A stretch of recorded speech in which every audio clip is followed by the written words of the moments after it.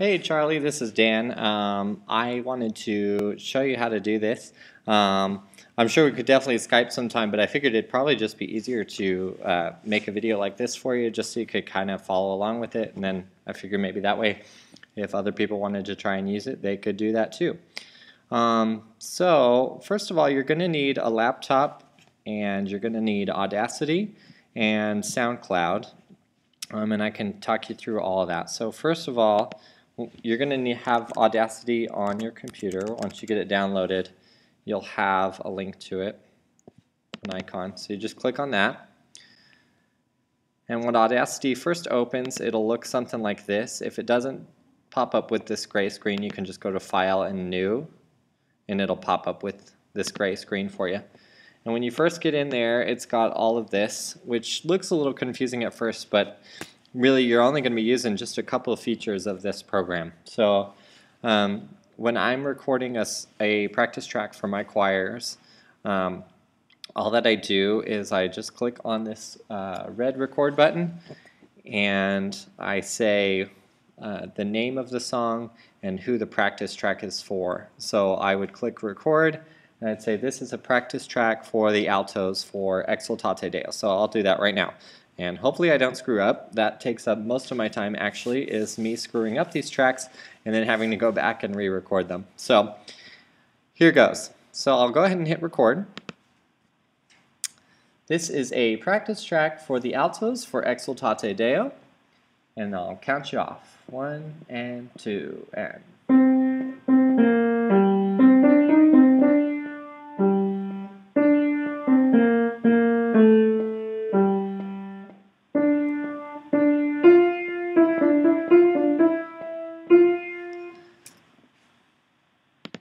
So then from there I would just record the entire song, okay? And then I always, once I have it recorded, I double check to make sure it all worked.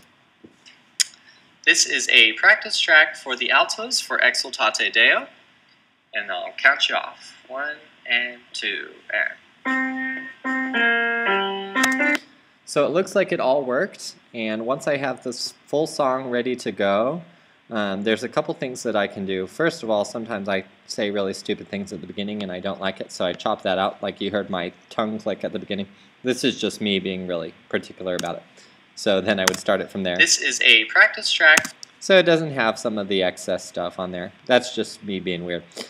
So once you have the whole thing recorded, I like to just give it a listen once or twice and just make sure that I didn't make any mistakes and didn't count something wrong, because they're going to spend time with it and hopefully not learn it the wrong way. So I go to Effect and Normalize. Now this is totally optional. You don't have to do this. As long as it's coming through pretty clear on there, you actually don't have to do this. But I just do what it already has set. So I'm going to go ahead and click OK. And what that does is it just kind of amplifies all the sounds, so when they practice with it, they are ready to go. This is a practice track for the altos for Exultate Deo. So you can hear that it made it just a little bit louder, and so it just makes it easier for them, especially if they are having trouble hearing the track. Once you're done with that, all that you do is you go to File, Export Audio, and what it's going to do is it's going to export what you did here in Audacity as a WAV file, so it's a practice track.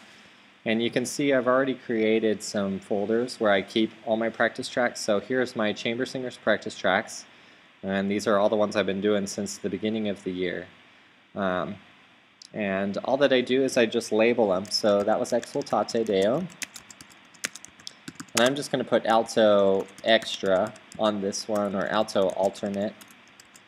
Just so, because I've already recorded that one, it doesn't replace the file that I already did, because that would undo some of the work that I did on there.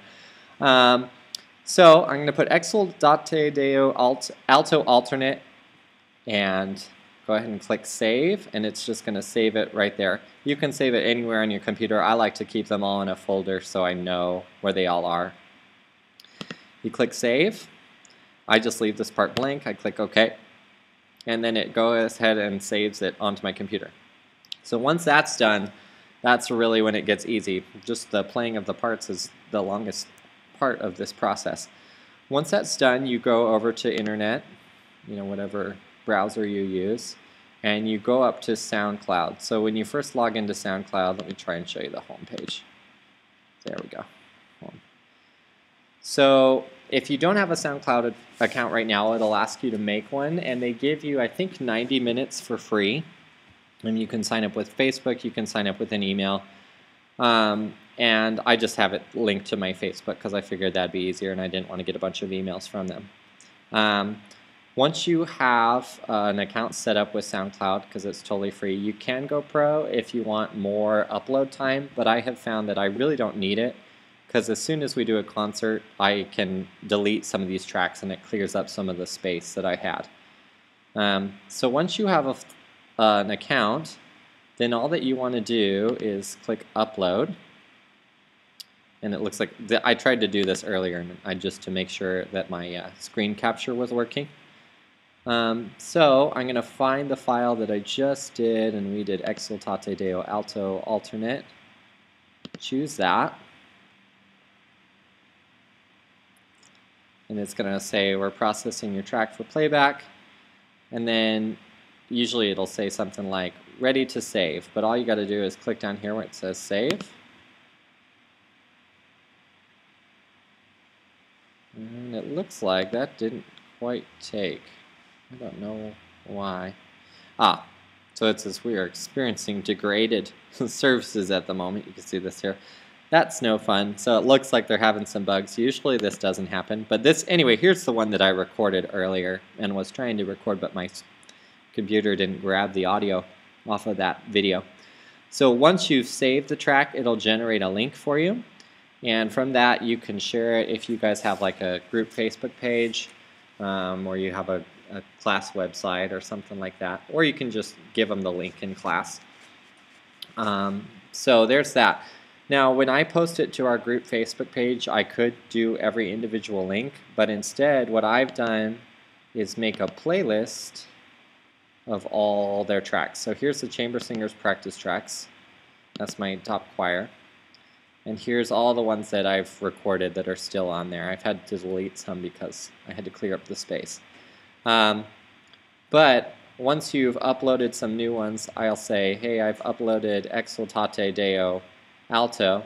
Now when you first put a track on here, it doesn't immediately put it in a playlist. So you want to go to tracks. Let me show you that again. So up here, down to tracks. And so here's the one I just put on here, was the Exultate Deo Alto Extra. And when you want to put that one into a playlist, you can click on it and then click Add to Playlist. So if I want to put that in my Chamber Singers practice tracks, it'll pull up these and click Add to Playlist. Now first you're going to need to create a playlist if you are just starting an account. See, these are ones I've already made. But you can create a playlist, and let's say I want to make a new one and call it, you know, whatever. Let's call it Chamber Singers 2.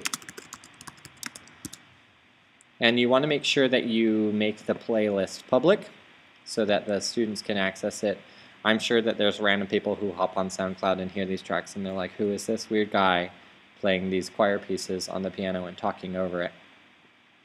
And then you just click Save, and now I have that. So now Exultate Deo Alto Extra was added to Chamber Singers 2.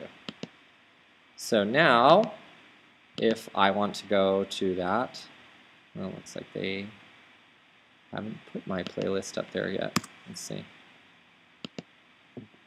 Maybe. Huh.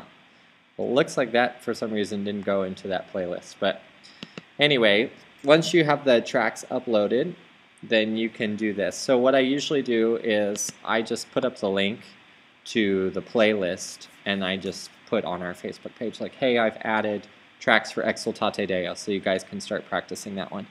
And then all they have to do is go in here and find it, and then they can do it. So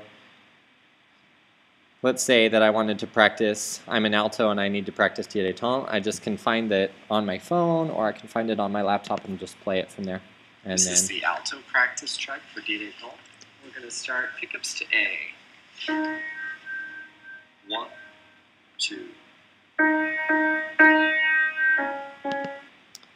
So, it's really nice because it's kind of like they can practice when I'm not there. They can practice at home. If they are doing a sectional and they don't have anyone in their section who can really play piano, all they need is someone who's got a phone, and every single one of them has a phone these days, I'm sure you know. So it's just really, really been useful for me, because it really improves the accountability, because I can say, we need to practice this, and I'd like you to have it ready for me by, next week, or set a deadline. And then they really have no excuse. They can't say, well, I don't have a piano, or I don't know how to play piano.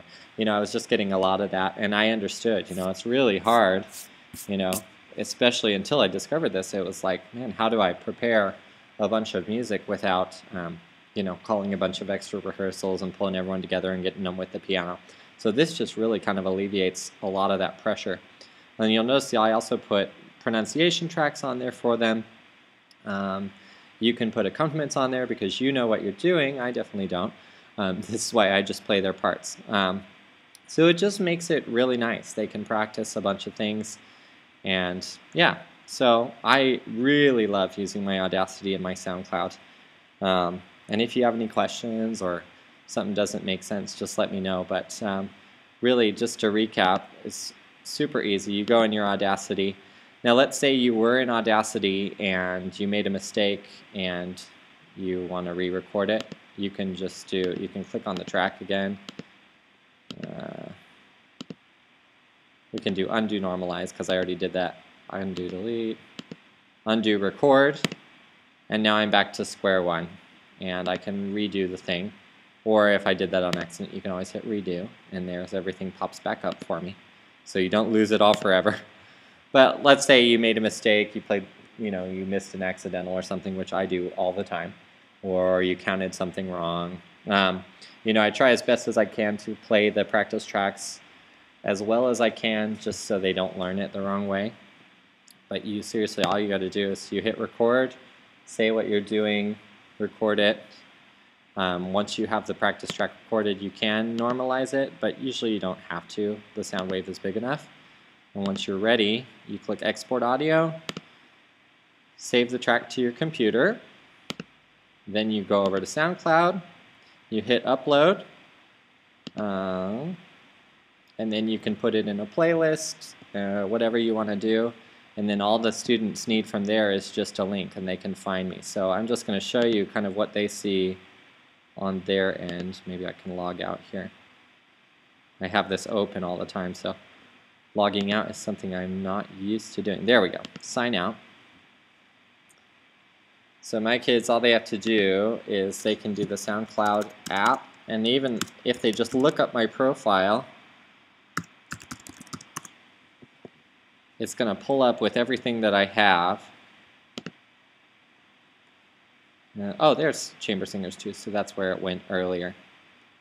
So, so let's say if they were in concert choir and they want to do I Dreamed a Dream, they want to practice at home, they just click on it, and then it pulls up for them. This is a practice track for the sopranos for I Dreamed a Dream.